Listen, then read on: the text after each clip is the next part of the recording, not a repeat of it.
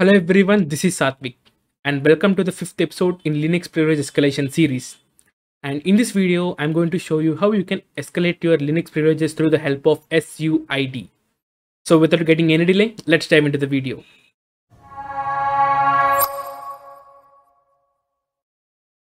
Guys, first of all, really thank you for all your support. If you want to connect to me personally, you can check out my Twitter and the LinkedIn. The links are in the description below. And if you want to be part of my community where you can share your doubts or ask any questions or anything like that, you can check out my Discord server. The link is in the description below.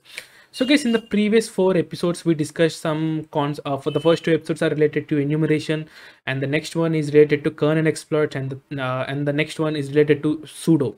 So now in this episode, we'll be discussing about SUID. So first of all, SUID. So I'll leave this link for like if you want to learn more about SUID. So I'm going to link this resource in the description below. You can do check that out. So it's a kind of permission. Okay, like the executable, like we have some permissions right in Linux, like read, write, executable, etc. like that. So SUID is also a kind of permission. So where we give this to some files or some applications, so anything, some script or anything like that to run as the user, to run as like a root, like owner user, in the sense like root or administrator. So what is the benefit of this is like when if you consider a large system, so like let us assume there is an nmap application. So if you are on Ubuntu, you can't always add sudo, right? So you can give SUID permission to the nmap and you can run it as root without even adding a prefix of sudo. So that is the advantage of this SUID. But since it is an advantage, there is also going to be disadvantage, which I'm going to show you in this video. So SUID, if you want to know more about this, you can do read from here. Leave the link of this in the description below, or you can try to look for other resource of your choice. And this is my notes, guys. If you want to follow along, you can use this notes. And some of you guys are asking me that whether this note, why this notes is not completely like it is not complete, like why the screenshots, everything are not there. See guys, this notes is like a handbook for me. So while I did some learning, I wrote down some points which I feel are necessary for me. So you can use that like a kind of handbook or a cheat sheet, and you can use it. Okay. And the next one is this particular resource, which is the room that you, if you are following my previous episode, then you would have known it. It's for free.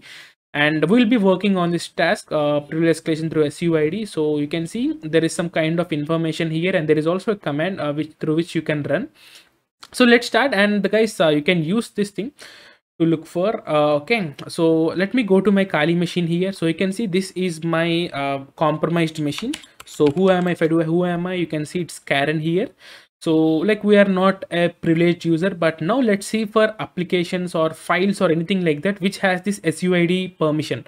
So for that, you can simply use this command that I'm going to provide you, okay, in my notes, or you can use the command or thing that it is provided in this particular Trahackney room also. It's your choice. So but I'm going to tell you what it is. So first of all, we're looking for the files which of permission permission which is S. So S in the sense it is like SUID permission bit, like for executable it is X, for read it is R, for write it is W, like that. And here you can see type is like file. Okay, file in the sense like it can be an application bind or anything like that, not specifically directories or anything like that. And this two are greater than /dev/null in order to handle some kind of errors or exceptions, anything like that. And also guys, one cool thing that I want to tell for you is like you can copy this command, and if you don't know any command, not only this command, if you don't know any of this command, like if you haven't understood any command, so you can use this website called as explainshell.com, and you can simply paste the command that you want to look for. So you are looking like permission. You can see this is not mentioned. We are looking here for something called as a type F in the cells, like regular file. Like these are some you can use this particular cool web application. Like I've been using this tool since like whenever I started this ethical hacking and stuff, I started using this tool from since then, and you can also use it. Okay, so I'll leave the link for this explainshell.com website in the description below. You can do check that out.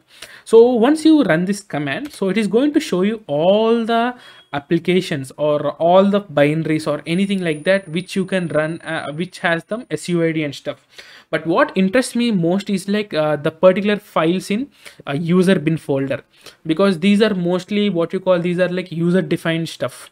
Okay, so what you can do is like, or if you find some like these are predefined stuff, sorry, but if you find any file or something which is user defined, then you can try to edit them if there is a chance, and just add this slash bin slash sh, and you are good to go. So like that's a easy case, you can do that. But let us assume that we got some few files like chfe and pkxx. So these are some default. Okay, so these are some default what you call thing which are available.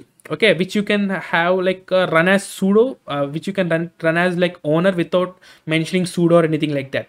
So for this guys, we will also be using this gtfo bins. So even this is cool here. So what you can do is like, so since these are some predefined stuff, you can simply check for them. Like you can simply look for the name like chfn. Okay, like sometimes you might be having them, sometimes you might not. chfn, like there is nothing available here, but like this you can, it's like hit or trail, so try to look for something. But the one that is available or working is this base 64 thing. So this base 64 is a tool, you all know that, where you can like encode or decode any information or a message in base 64. That's the usage of this tool. So simply copy it, and you can see there is some functions for SUID as well. So hit on SUID. So you can see this is for installation. So what happens here is like, since I have done this earlier, so you can read any file. Okay, like let us assume that if you are a normal user and you want to read some shadow file or anything like that, right? You cannot read it because the privileges will stop you there. But what happens is through the help of this particular thing like base 64, if it as it is having a sudo or a suid bit, so you can run it. So how you can do this is, so there is a variable called as l file. So simply copy this. So let me show you an example. So let me look for password. Okay, and let me look for shadow. Sorry. So you can see that we were able to see this password file, but we are unable to see the shadow file because there is no permission to view like that, and we don't even know the password of root in order to use it as sudo. So how you can view this particular etc shadow file? So I'm going to help you there for you. So first of all, like I'm just following the guide that they provided in this particular tool guys, this website, sorry. So you can simply create a variable called as l file, and you can simply name the location of the file.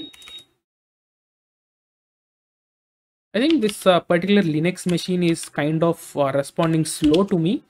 So let's see. So I created a variable here, a simple variable here. And guys, after creating this variable, I simply pasted this command. So if I hit enter, so now you can see I was able to view the shadow file. So if you ask me what is the advantage of looking the shadow file, you are getting a hash here. Okay, so you are getting a hash, you previously got a password file, you can use these to crack those hashes. Okay, so that is how this exercise works.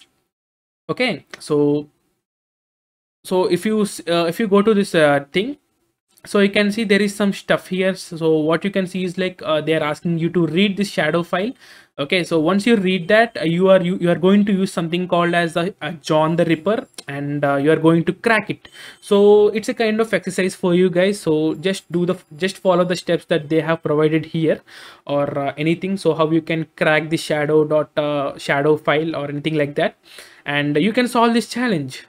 So that is it guys for this video. So I've shown you how you can leverage your privileges through SUID. So not only this thing guys, like it is not only limited to thing. So there is something called as for nmap also, there is something. So for SUID you can go there and you can run these things, like you can view some stuff there.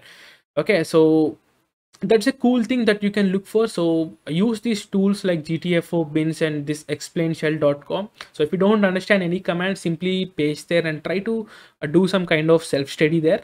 And that's it guys for today's video. I hope you really find this video helpful, and that is it for this video. If you really like it, make sure you like it and do share it with your friends who are really interested in this stuff. This is Satvik signing off, and I'll meet you in the next video. Thank you.